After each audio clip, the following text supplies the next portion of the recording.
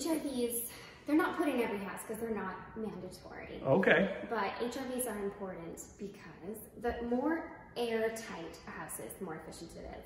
But the more it is going to trap the air inside, which means that things like moisture build up.